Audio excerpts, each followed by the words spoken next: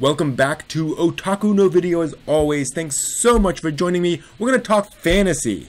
We're going to talk Lodos. We're going to talk Grancrest. We're going to talk about an upcoming anime series called Record of Grancrest War. And this is a sort of typical D&D fantasy type story from what I've understood, but here's the backstory. Grancrest War is written by a person with quite a lot of, shall we say, cred in the anime world. Written by Ryo Mizuno, who is the writer of another anime series called Record of Lodos War. Now, he also worked on Galaxy Angel, Legend of Grancrest, Louis the Rune Soldier, Starship Operators, Sorcerer Stabber Orphan, if you remember that from back in the day. And he wrote this adaptation of what's actually a tabletop RPG campaign. So basically a D&D campaign. It wasn't technically D&D they were playing, but a similar game. And it was this very typical fantasy RPG campaign of a group of adventurers going out, and you have your, lone hero and the cleric and the elf and all that stuff. And he wrote those up as fiction, these sort of campaign diaries, and it was known as the Record of Lodos War, and that turned into several anime adaptations, manga, a whole franchise out of the Record of Lodos War. Very, very popular, including several spin-off sort of sub-franchises in the same world. Legend of Grancrest and Rune Soldier Louis are all also set in that universe, just different parts of it. So that's really cool, and he has since been writing a new project called Record of Grancrest War. Now, I'm still digging in. I haven't found out yet whether Grancrest War is in the Lodos universe, but it looks very similar. And looking at the art style and the visuals and so forth, it looks like it could be like Lodos adjacent. It could be like it's in the same world, but none of those. It's a different continent, different area. We'll see.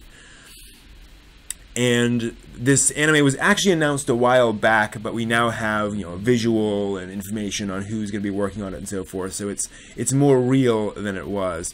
The backstory, it takes place on a continent ruled by chaos. The chaos breeds disaster. But the lords of the continent have the power of Crest, Holy Seal, that can calm the chaos and protect the people. However, before anyone realizes it, the rulers cast aside their creed of purifying the chaos, and instead start to fight each other for each other's crests, and to gain dominion over one another. The story centers on Shiruka, an isolated mage who scorns the lords for abandoning their creed, and a wandering knight named Theo, who is on a journey to one day liberate his hometown, which is under tyrannical rule. Shiruka and Theo make an everlasting oath, blah blah blah blah blah. It is kind of interesting. Shiruka and Theo make an oath as master and servant. So it's not the typical, two people who don't really care about each other, or two people kind of thrown together by circumstance, and are kind of constantly sniping at each other and only working together because they have to. Like, they have sworn master-servant relationship, and they're going to work together to reform the continent from evil rulers. Pretty typical concept.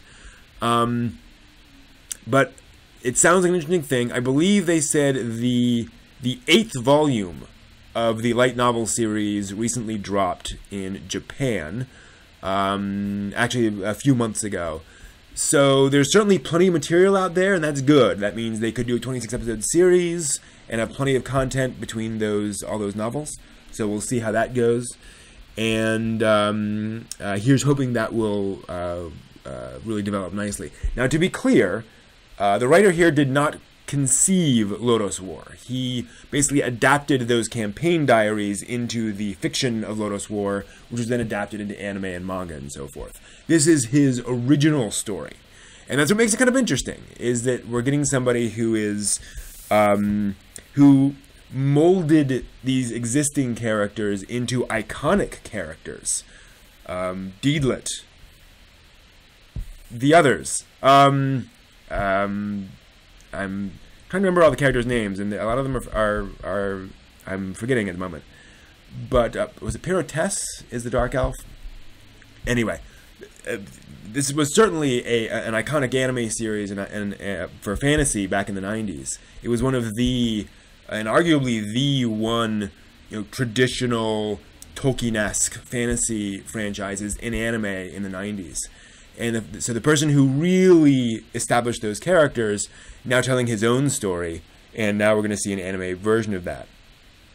As I mentioned in the news, the director is Mamoru Hatakayama, who directed Showa Genroku Rakugo Shinju, the anime series about a guy who does traditional Japanese comedy, and Sankaria, Undying Love.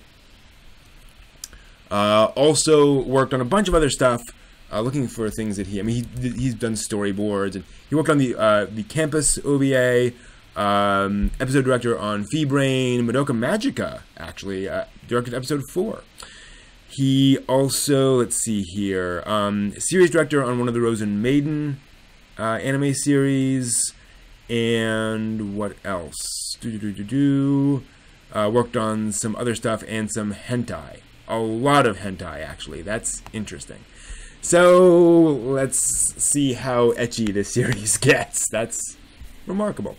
Otherwise, interesting stuff. The other interesting thing about this series is that the writing is being handled by both the original writer of the light novels and a tabletop RPG writer. So somebody who writes stuff for tabletop RPGs. What's still unclear about that, and I'll try to do some digging to find out, but let me see if there is any notes on that person's name. Let's see here. Shunsaku Yano is this tabletop RPG writer. And in tabletop RPGs in Japan, often they will publish essentially campaign logs as samples of play. So one of the ways you understand how the game works is to read a playthrough essentially of the game or of an adventure in the campaign written as more or less a novel.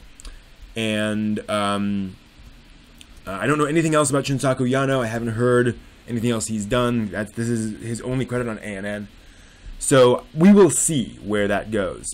But it's interesting to bringing in tabletop RPG writers, not typical anime writers, on this project. So here's hoping it's interesting. It's cool to see a more traditional fantasy concept done in anime, and here's hoping here's hoping it's interesting. I can speak words. Thanks for watching. See you soon.